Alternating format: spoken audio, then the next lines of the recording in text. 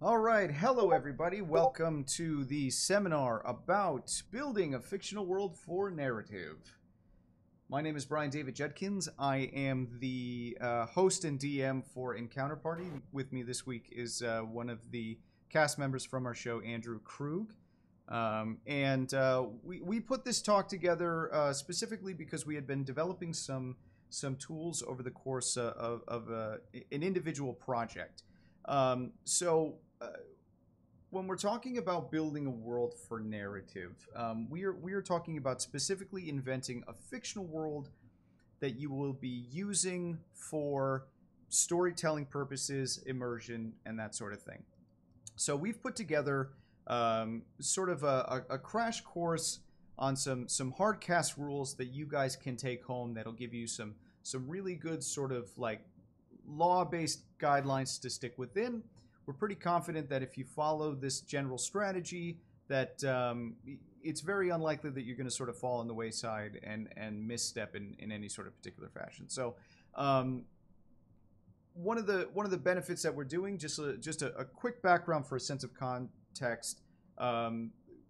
Encounter Party is a podcast. It's a D&D adventure podcast. It's somewhere between sort of an audio drama and an actual play, but we've had a big boom in popularity in the last 6 or 7 months.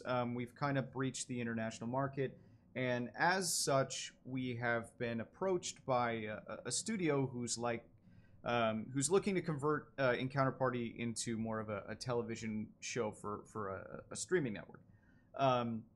So I'm just going to throw this up on the thing. This is an advertisement for the new show that we're working on. And this is a brand new world that Andrew and I are the lead designers on for this new adventure. So this is a brand new world called Isla Brea. We will be referencing this over the course of our talk here to kind of give you guys a sense of comparison or some examples, so that we're not just sort of talking in this sort of abstract theory here. So just keep that in mind when we are discussing Isla Brea. This is the actual world that we are discussing. So let's get right to it. You guys want to build a world. You want to have your own realm of reality, your own little plaything to muck around with. So we need to start with the basics.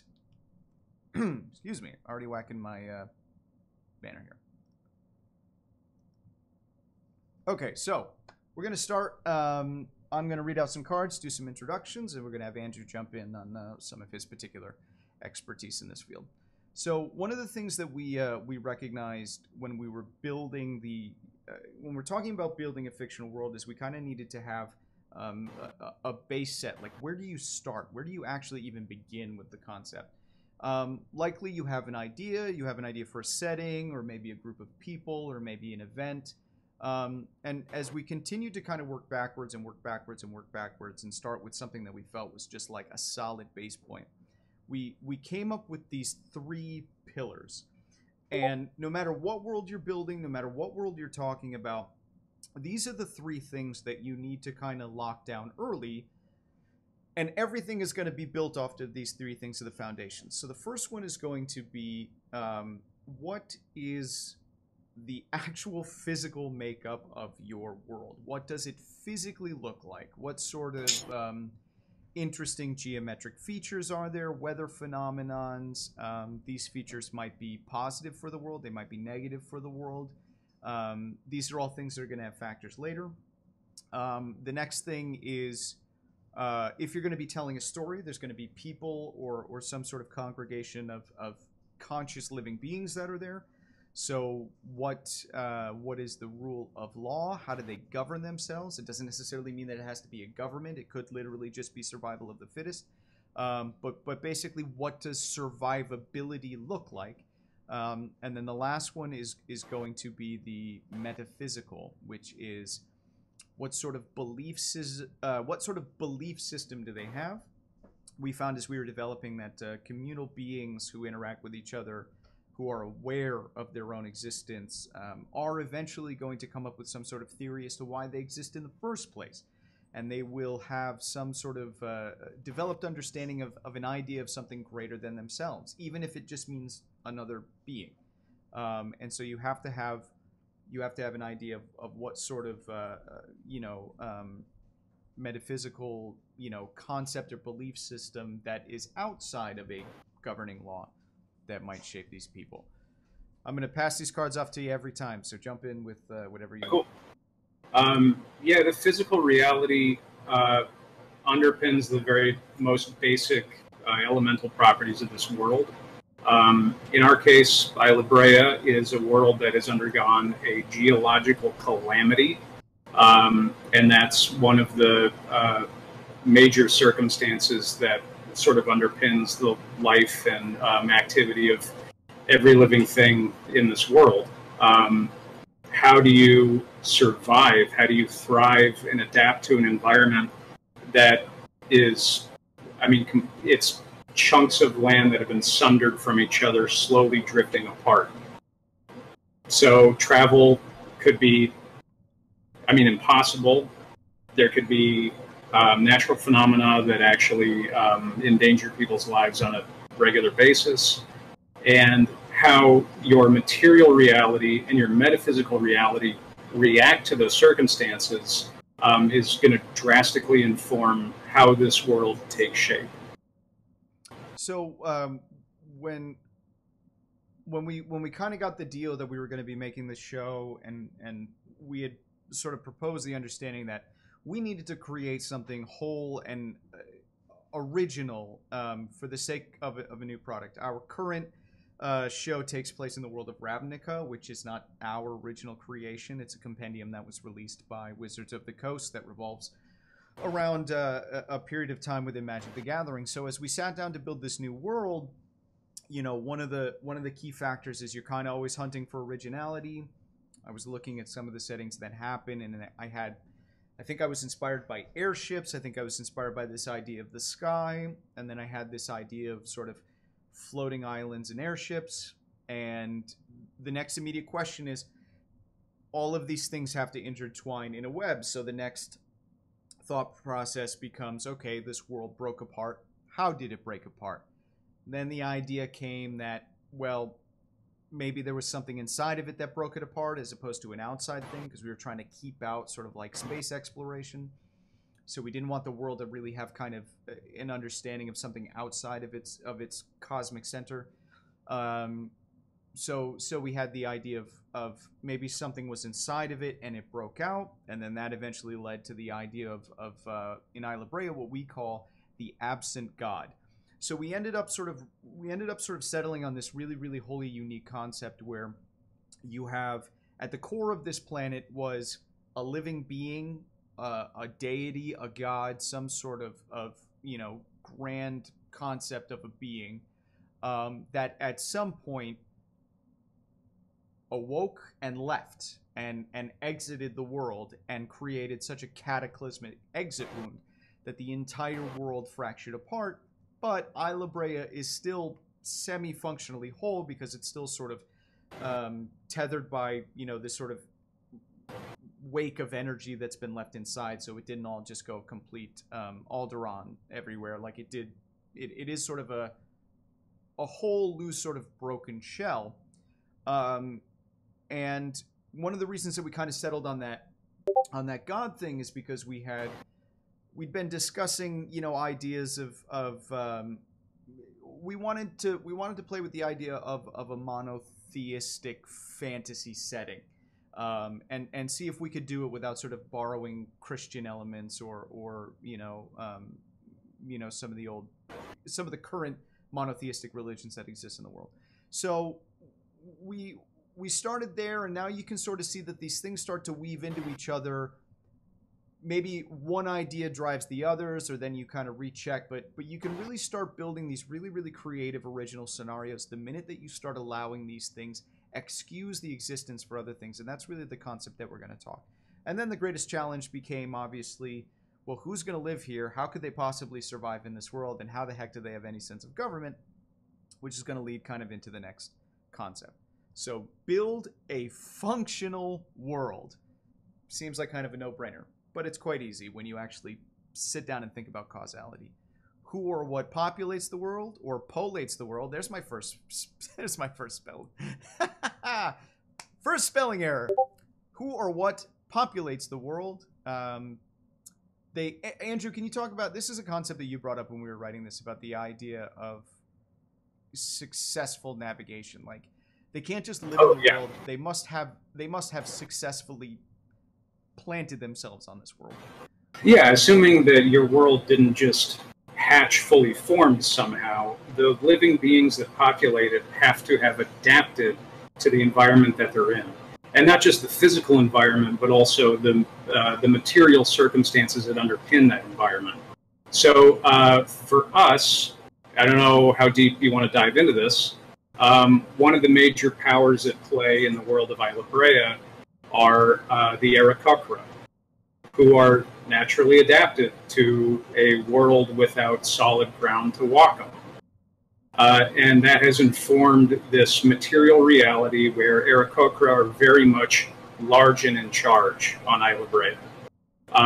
They are effortlessly, by comparison, able to traverse great distances with no ground support of any kind, no need for bridges or airships or anything like that. So they are extremely successful at navigating this world as it exists at its, in its present state at the opening of the show as it's going to exist. And similarly, everything else that populates this world has to be successful in some regard. These people exist because they've managed to survive. And that's the base level of success that you have to have. Beyond that, it's up to you how well they do and what sort of resources and things they exploit to get where they are. This is gonna lead into a concept that we're gonna talk about later as you quickly realize everything's interconnected here. But one of the concepts we're going to talk about very shortly is the idea that your world has to exist far before and far after the events of your story. So these people need to have had a reason to live and exist before we ever take the point to check in on them. And they, something that we kind of just touched on before is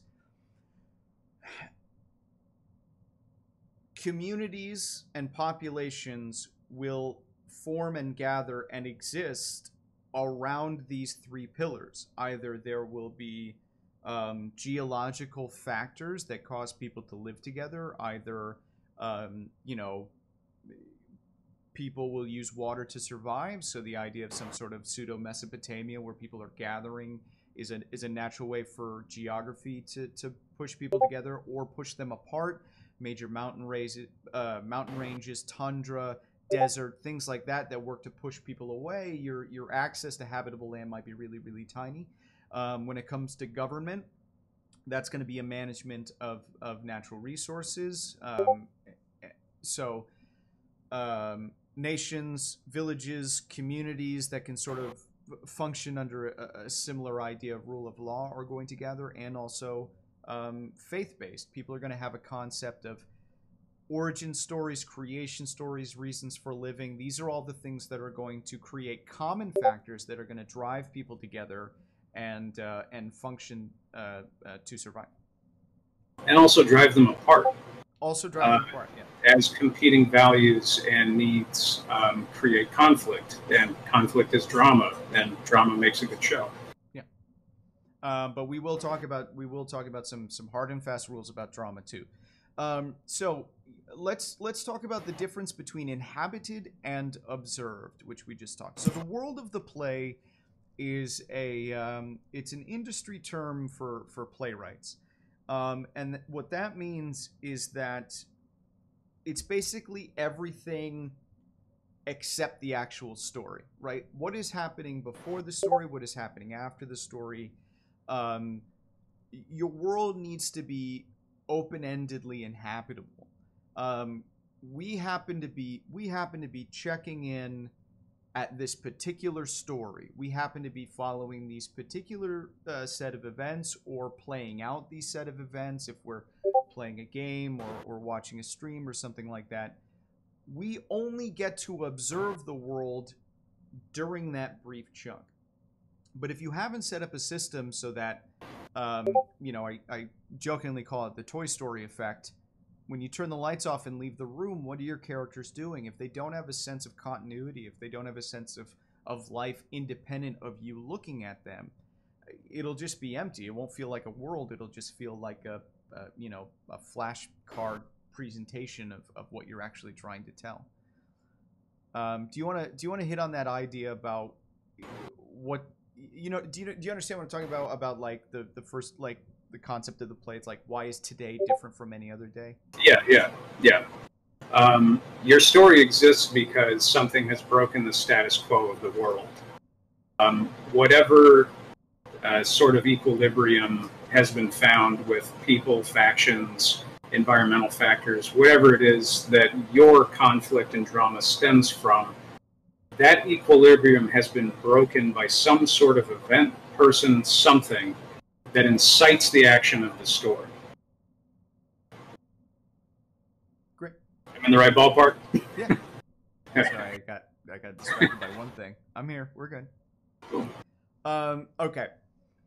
This is really sort of one of the the major cruxes that we're going to talk about here for a little while. And these are, Andrew and I both have a background in live stage, so we pull a lot of these writing terms from there because this is kind of how we got talked in. But this is actually a really, really important distinction that you guys need to make as you go out and you start build. Okay? The difference between reality 1 and reality 2. And when we assign those, reality 1 refers to our reality, our existence. Reality 2 involves whatever you're talking about, whatever you're making, whatever your fictional setting is. So, for the obvious example, Earth, our world, Gen Con, this is reality 1. Everything that's taking place in Isla Brea at this moment is reality 2. Those relationships are going to have sort of some different plays on how that stuff works. So, for example, one of the things that you have to lock down, okay, that has to be decided above anything, no matter how creative you are, no matter how much you are trying to really reinvent the wheel or create a new character, this is a world you're building for narrative. You have to tell a story. You are telling a story to humans. It must be interpretable by humans. Like, that's just the fact is. There's no other way to get around that because otherwise it just has no value. I can't understand alien that uses methane to float throughout its life. I just don't understand the factors or things or drives or whatever that is. It's one of the major arguments for things like Star Trek battery acid aliens, right? It's like the argument is that, well, these aren't really aliens, they're just humans with different colored faces. Yes, sit down and try and create a couple of alien races and you'll be surprised how quickly it just doesn't matter. Like, there's just nothing in there that matters to humans. They must have qualities that are human because ultimately the stories are for humans.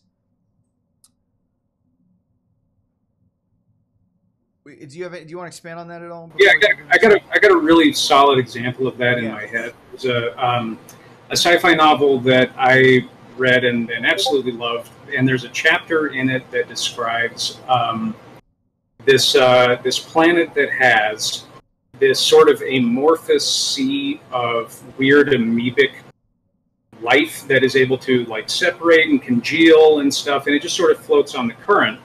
And when the characters that are in this novel examine it under a very fine microscope, what they find is that these things are laid out in a molecular Penrose tile configuration and are flipping back and forth between binary values. So it's a computer. The entire planet is one giant interconnected computer system that is in a biological substrate, and this whole species is existing in a simulated afterlife, basically, which is super cool. But they can't interact with it in any way. and it doesn't inform the greater story in any meaningful way. It's extremely cool to me because I'm a nerd for that stuff, but it's never going to affect the larger story. I think set dressing is great, and I think if you've got something that breaks the mold and is like extremely fresh and imaginative, hold on to that, because there's probably some value in it. But also understand that for readers or audiences, it's going to be hard to engage with that in a way that makes it central to the story that you're trying to tell. I know we have a couple of complaints about audio. If anybody in chat can just give me... It's not you, it's on my end. You're controllable, but I have some slight muffling on my end on purpose, so I just want to see if anybody can... if anybody can give me some quick feedback as to whether or not this audio is better for you, if you can hear me a little bit louder.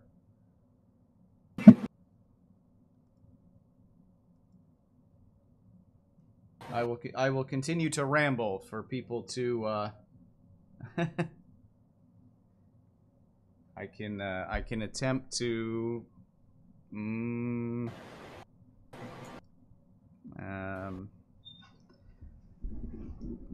Testing this super quick. Well, this is about as loud as I got. I have some dampeners on there because otherwise they're going to hear a loud piece of machine.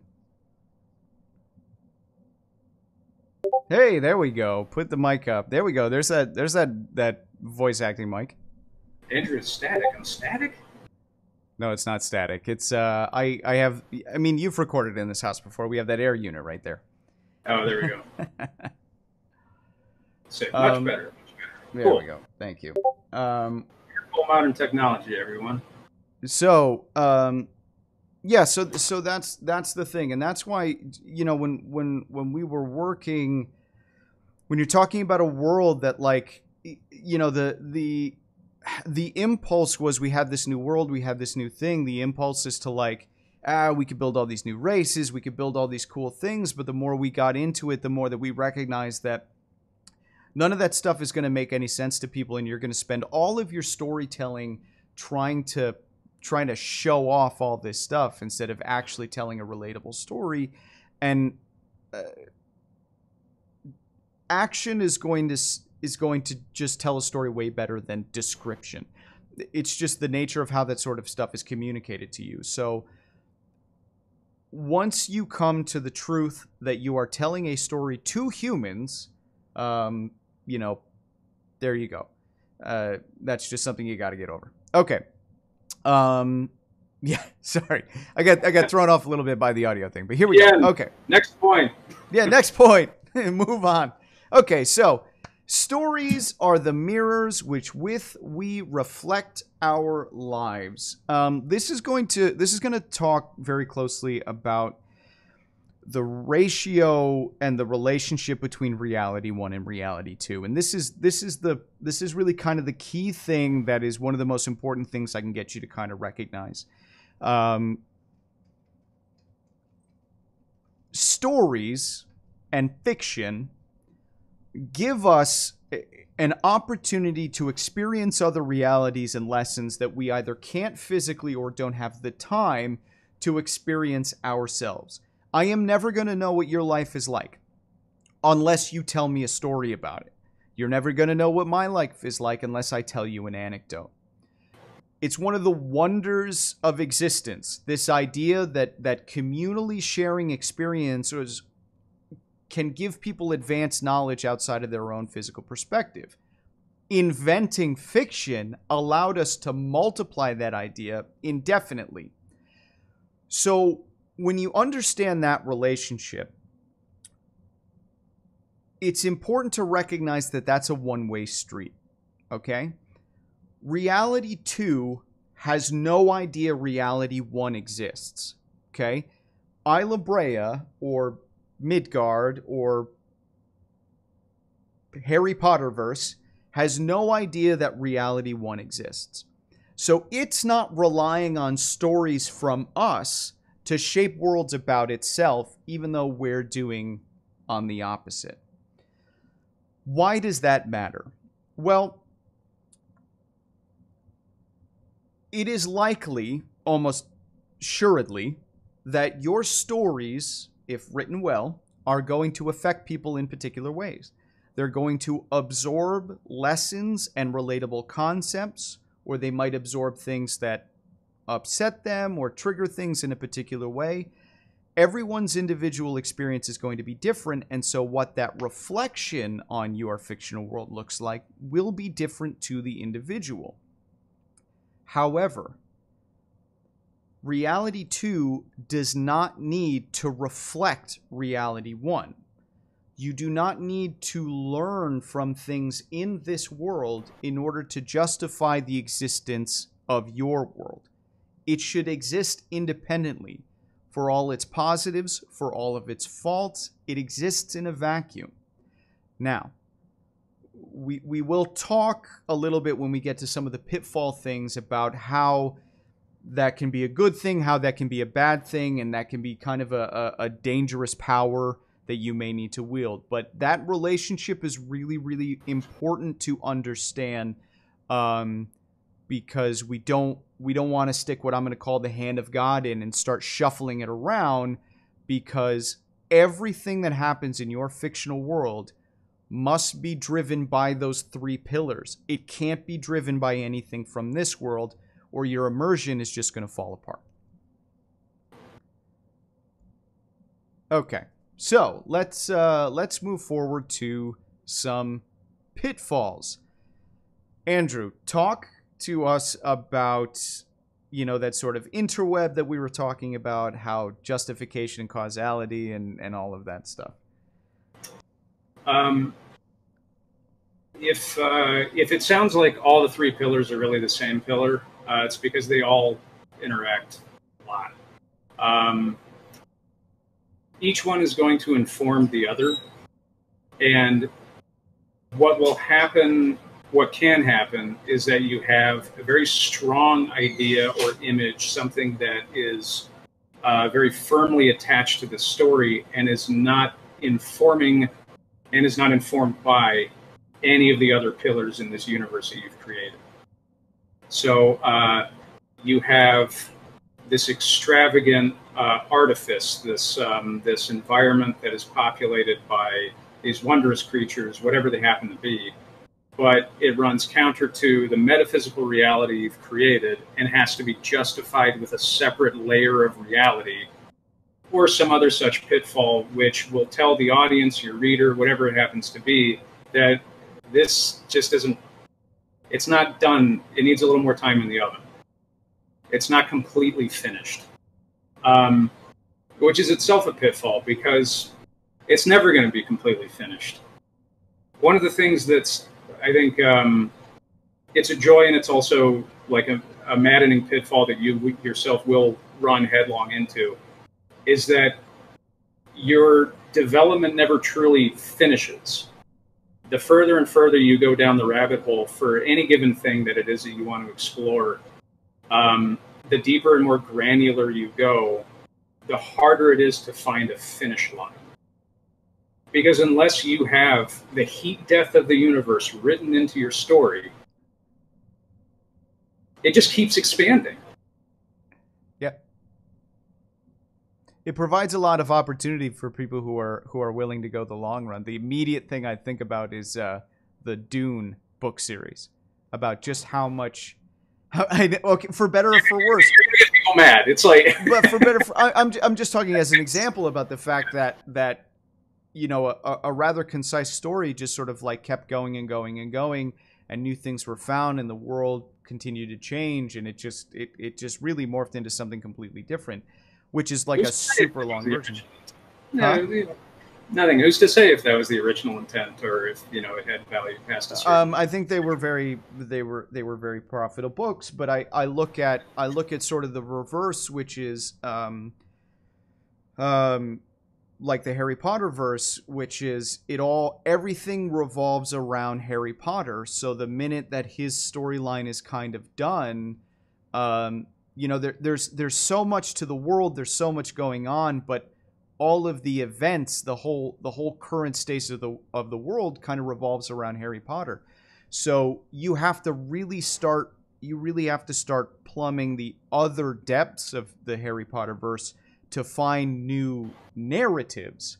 because the world itself is just sort of running on I feel like the Harry Potter verse is so much window dressing sometimes, because it's cool places to visit, it's cool places to describe, you meet these individual characters, but narrative revolves so much around Harry's adventures that it's difficult to kind of think of you know, what did Victorian era look like, what did, you know, the 700s look like for this world, what is, you know, 2525 going to look like for this world, and that in the back of your brain, that sort of long-winded concept of time can be daunting sometimes to think of, and you don't have to plan out every microsecond of every year, but by the very nature of causality, things lead into something or other. There's reasons why your world is in the current shape that it's in. Right. And it behooves you as a creator to understand what those circumstances are, what it is that, you know, set the world down, the various paths that it's taken to end up where it is. And a lot of that is, again, just fall back on those three pillars will really kind of set the set a base point, starting point. Obviously, some of those might shift at given times, but every just keep looking back to those three pillars to kind of reset and confirm and check that your web is as tight as you want it to be. And our process with Isla Brea, I'm pointing this way. That probably doesn't read on the Twitch.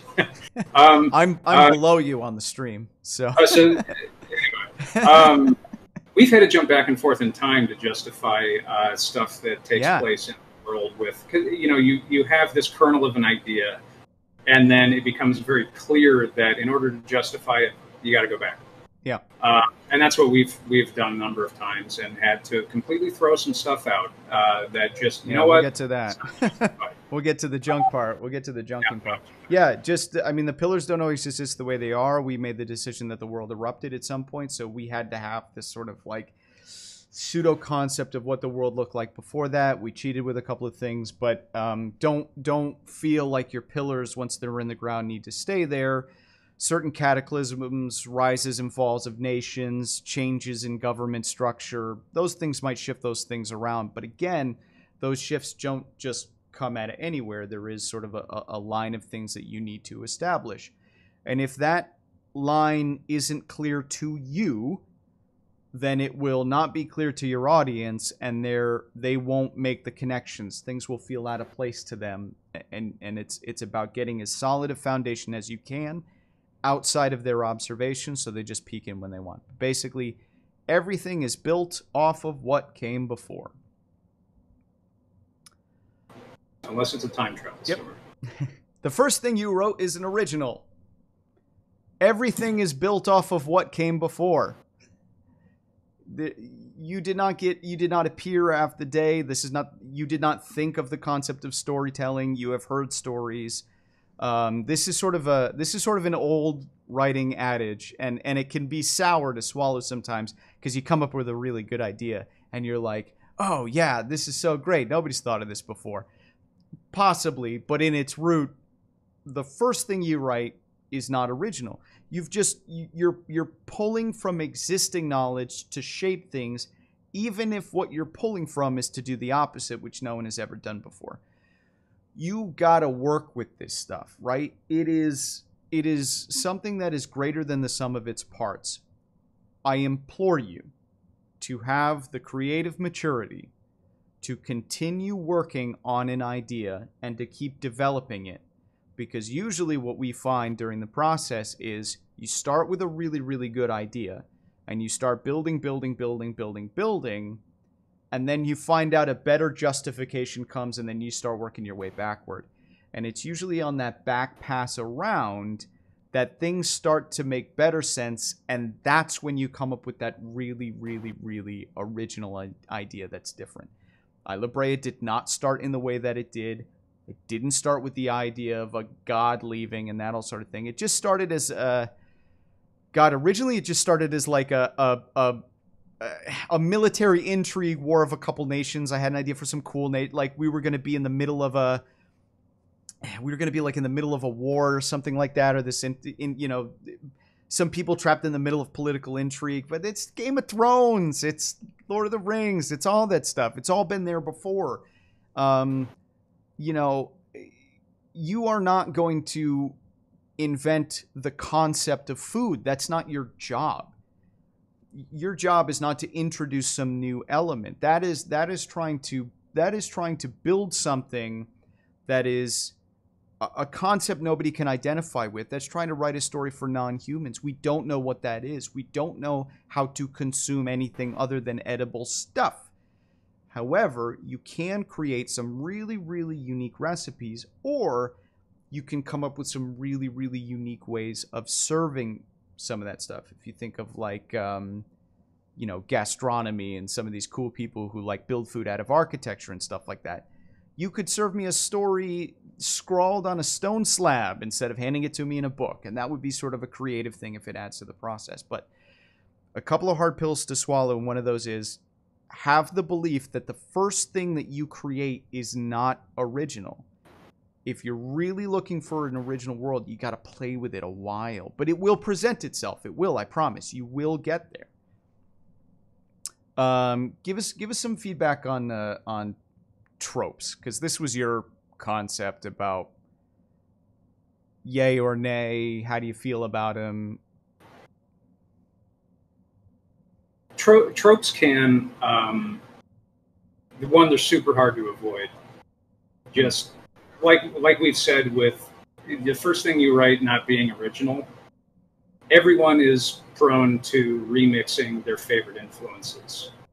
And that's going to express itself in a number of ways, including going back to like some really strong archetypes that underpin those things, like tropes. They're not necessarily bad. I'm going to stop using the word tropes. Archetypes exist for a reason. We very strongly engage with those things, and there isn't anything inherently wrong with using them. I think the biggest danger is that audiences and readers will very quickly identify what is derivative in the use of tropes and archetypes like that, and you'll lose engagement in one way or the other. But what's cool about having archetypes to play with is that it gives you a nice little anchor point for the reader, the audience, whoever it is that the story is being told to, that they can latch onto. You have this guiding light for them to help navigate this world. I think on the flashcard we have, put your story on rails. So you have an understanding as to where this exists, the context that you want to give people by employing these specific archetypes. Peppering your world with them is kind of a slippery slope to disaster and losing audience and reader engagement, because they're just going to identify what's derivative about your story rather than what's original. So use sparingly, but there isn't a damn thing wrong with using a good archetype to underpin the action of your story. The people who consume your narrative or consume your world, especially if it's built well, one of the risks is that a trope just sort of sticks out. But when we talk about the idea of a story being on rails, whoever's sitting in the cart doesn't get to decide where the rail is going. They have to be shown. So they only get a limited view, and the endpoint is already predetermined. That's one of the risks of archetypes and stuff like that, is once people kind of grasp the formula, they're just going to jump right to the end before they can interact again. Now, that's not necessarily a bad thing if you think about archetypes in this way. Instead of thinking about it like, you know, a mine cart where you just sort of run down it to the end and then, woo, that was a ride. If you think of archetypes in the way that you would think like, you know, mobile pedways like in an airport that are designed to speed you through the process. Archetypes can be a way to cue in your audience or your players that this is going to be one of these things, so that they can just sort of pop on, and then they don't have to worry about things can kind of autopilot themselves, so you can get to something really, really valuable. Sometimes because, when we're doing Encounter Party, it's pretty much improv, and I'm writing campaigns and I'm writing the stories. Sometimes, in the world of like Dungeons and Dragons and stuff like that, sometimes people can reason themselves out of obvious answers. Or if you think, if you think of like mystery stories, like mystery novels and stuff like that, like sometimes people can be so concerned about navigating and discovering and stuff like that they miss the obvious path in front of them. So if you find that you have a super complicated environment or a super complicated narrative that you're trying to be, yeah, sticking in a big stuffy military character who doesn't listen to people and is just really anxious to push the red button, it is a played out trope, but it might be a very clear enough example of, exactly what this guy is, you now know exactly what this element is, and then you can play around at that. You can have him learn a lesson, you can dance around him with original characters. So using them sparingly, yes, but I wouldn't be completely put off on them because sometimes they can just be shortcuts. Okay, final note. Did I miss one? No, I did. I missed one. Haha. Going back. Okay. Yes. Your world must function before the story begins. Okay? Do not wait until page 1 of your story for your world to start working. Okay? One of the side notes on that is the concept of exceptions, but this kind of goes back to one of the original concepts, which everything must be working. Page 1 of your story is a day that's different than any other day. So your world needs to function like every other day. Your world can't be built to set up that day that young kid in a small farm town finds a sword his father left him and realizes he's a destined hero. The world isn't set up for that. The world is set up for everything else. And then that's the story. That's why we cue in. That's why we pay attention to page 1. That kid counts as an exception to the world. He is an extra element to the status quo of the world. You cannot define a world by its exceptions. That doesn't make any sense, because you haven't solidified anything. You haven't explained to me why this character is an exception. You got to establish anything first. I feel like this is something we talked about in Isla Brea a lot, and I'm wondering if you have like a particular example that sort of sums this up. My particular example is the character that I was hoping to play, who won't see the light of day immediately, because the character immediately establishes this massive exception to a rule that you don't know yet. So it doesn't have any value. To understand how impactful that is, you need to know how it breaks away from the status quo of the world, which, when we're introducing an audience to an entirely new setting, it's more useful to figure out what the rules are so you can break them later. Yeah. If the idea was that there was a character who has a rare condition, these people themselves are kind of rare to encounter.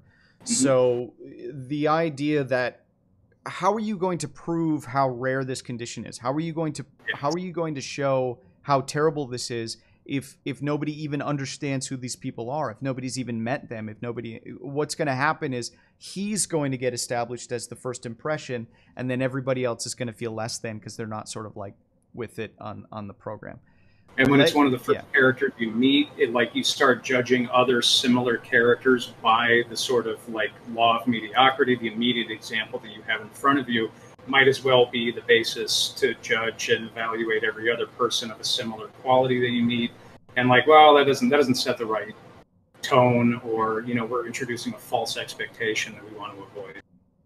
Conan is an exception, but the beginning of I'm thinking about the film Conan.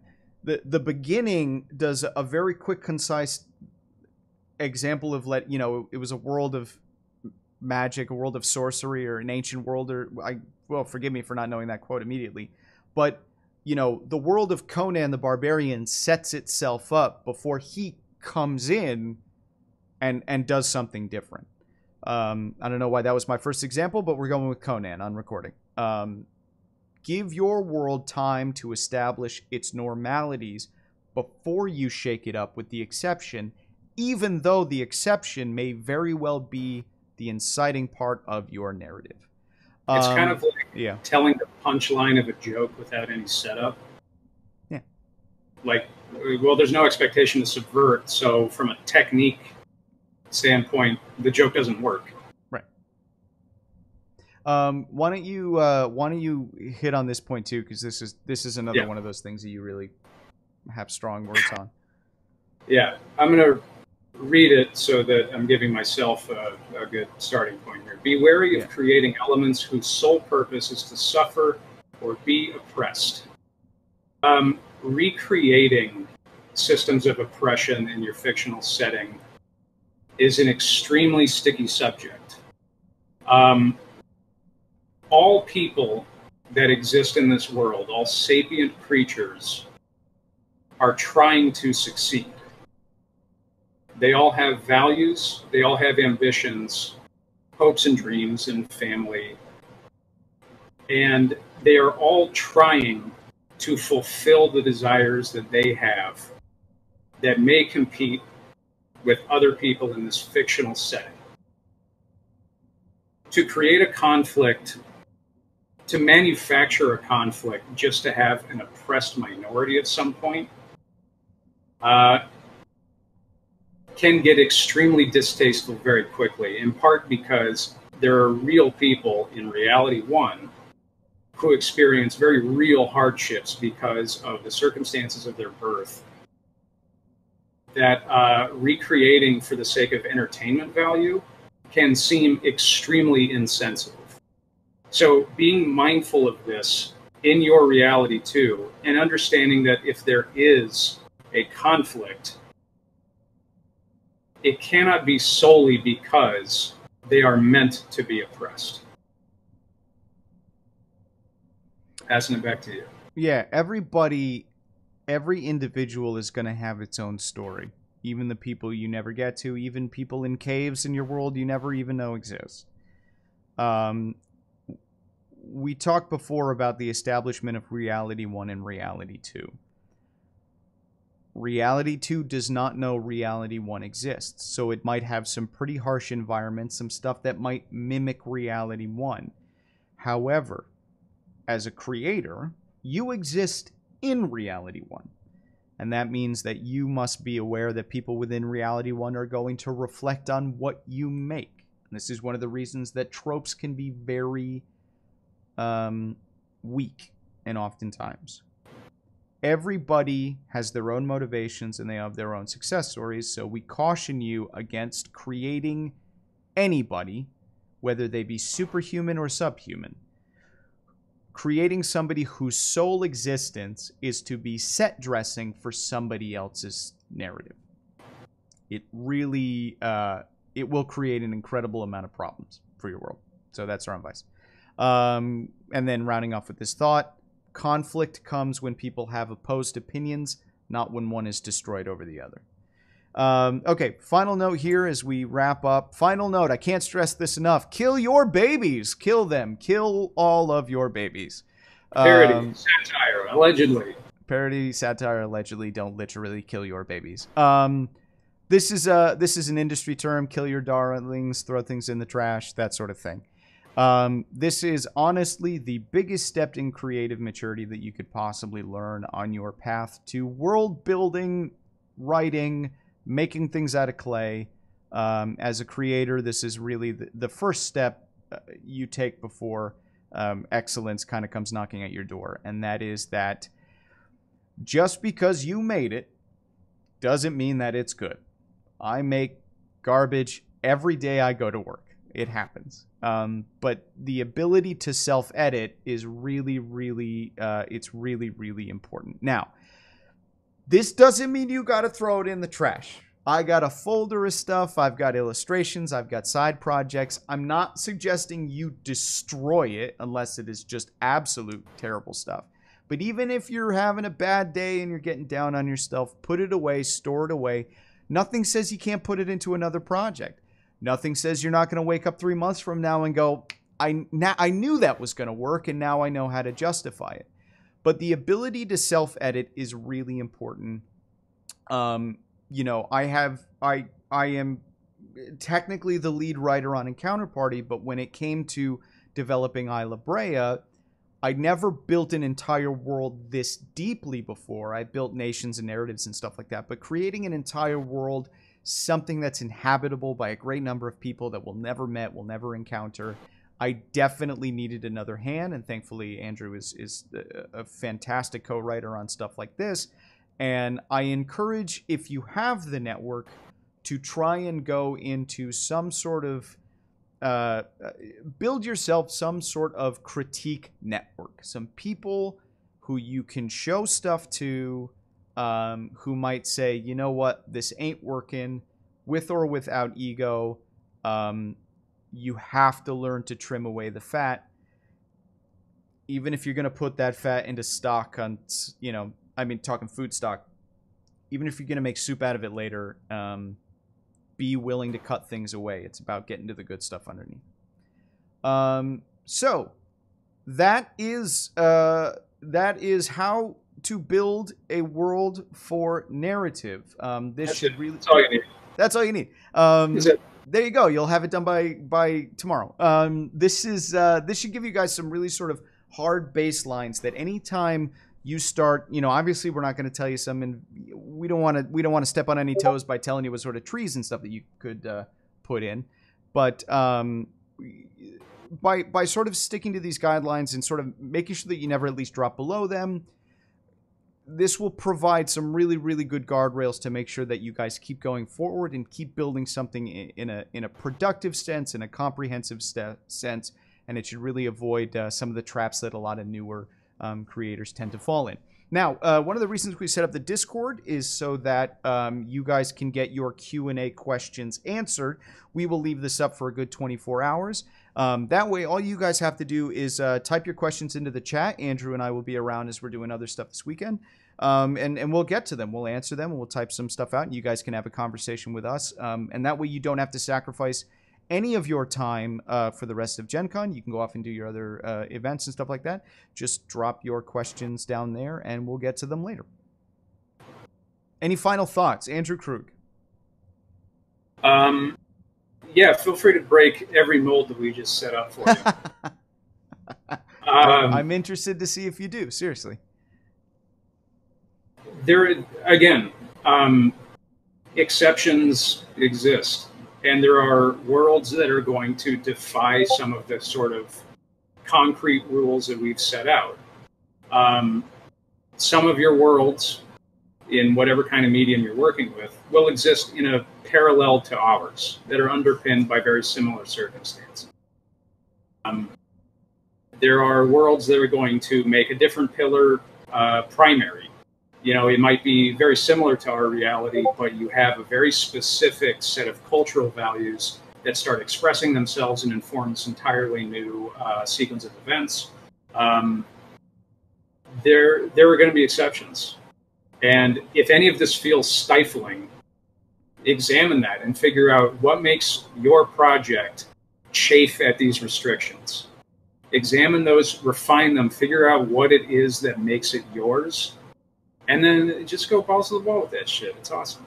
Yep. Surprisingly, the more we work, the more we suggest working backwards. It has been the most productive for us, is take an idea that you have and work your way backward to try and keep, well, why would that work? Well, why would that work? Well, why would that work? Well, why would that work? Because your creative ideas are probably, inspired and correct and inspired by something. But as long as they're justified by something in the back, even if you end up creating something like Harry Potter, but his creation story is different, or the world building up to it is different, it will wholly feel like a different character in a different story. So we recommend come up with a cool idea and then just start working backward chronologically and until you hit that pillar, and then once you hit it, you're solid. And if you can read it back to front and front to back, and it all kind of makes sense, there's an internal logic to it, you're probably on the right track. Then you're ready to start writing stories, which if you guys check out our stream tomorrow at, I believe, 3 o'clock, I will be giving a talk on I'll be giving a writing seminar about how to write for entertainment and how to write for world building and get into the actual story part of it. Listen, Pushing the gear.